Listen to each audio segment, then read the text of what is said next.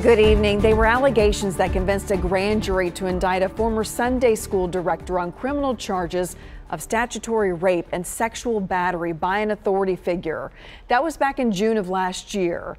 But tonight, as News Channel 5's Jason Lamb tells us, a new civil lawsuit is targeting the Catholic Diocese of Nashville, saying it didn't do enough to stop Michael Lewis from repeatedly sexually assaulting his alleged victim.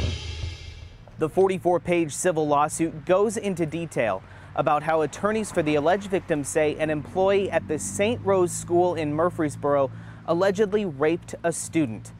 The lawsuit says the Catholic Diocese of Nashville could have done more to stop the abuse, but didn't. The lawsuit says in 2013, Michael D. Lewis began grooming a 13-year-old at St. Rose School, becoming friends with the girl's mother, sponsoring her confirmation, and spending time at her home. The next year, the lawsuit says, Lewis began sexually assaulting the 13-year-old girl. It began with touching the girl's knee, but escalated to oral sex and other rape, all of which were perpetrated on countless occasions from 2014 through 2017, according to the lawsuit. As with any sexual abuse, the effects can be devastating, and they certainly have had a serious impact on my client's life that is severe and that should not have happened. The lawsuit says staff at the school reported concerns of Lewis hugging and touching the girl in public, and about Lewis isolating her in the sacristy of the church and the parish office. When confronted, the lawsuit says Lewis responded by saying he would do what he wanted and he loved the girl like a daughter.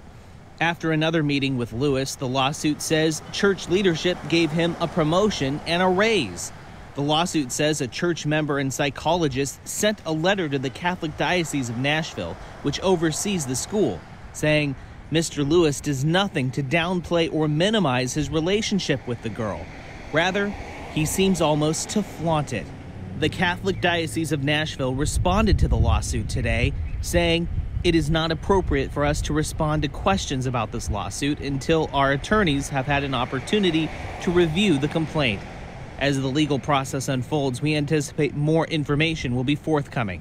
We encourage everyone who suspects that abuse is taking place to report it to civil authorities, and we pray for everyone involved in this matter. Jason Lamb, News Channel 5.